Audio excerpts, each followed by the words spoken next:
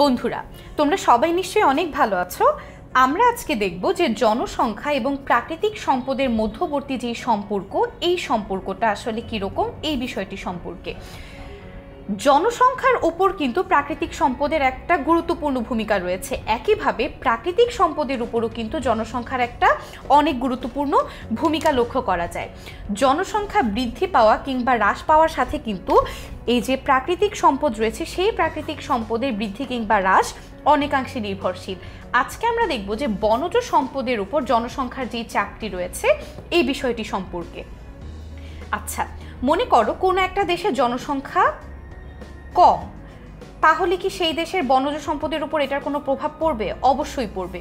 জনসংখ্যা কম মানে হচ্ছে সেই এলাকার যে বনজ সম্পদ, সেই বনজ সম্পদ বেশি।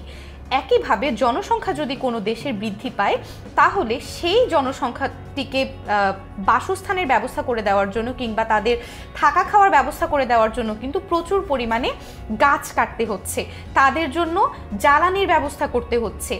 এই যে গাছ কেটে তাদের জমি নির্মূল করে দেওয়া কিংবা জমির ব্যবস্থা করা, কৃষি জমিতে কৃষিজ ফলন না করে সেখানে বাসস্থানের ব্যবস্থা করা, তারপর যে গাছগুলো কেটে ফেলাম সেখান থেকে আমার জ্বালানির ব্যবস্থা করা, এটি করার কারণে কিন্তু আমার বনজ সম্পদ অনেক কমে যাচ্ছে। অর্থাৎ বাংলাদেশের বিশাল জনগোষ্ঠীর যে আবাসন সংকট মারাত্মক আকার ধারণ করেছে, এই আবাসন সংকটটাকে মোকাবেলা করার জন্য কিন্তু আমাদের বনজ সম্পদ ধ্বংস করে দিতে হচ্ছে।